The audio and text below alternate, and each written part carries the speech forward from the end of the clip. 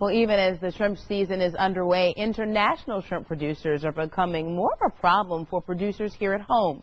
Senator Mary Landrieu is hoping the Federal Trade Commission will put a tariff on those imports to keep them from aggressively undercutting prices here in the U.S. and forcing shrimpers out of business.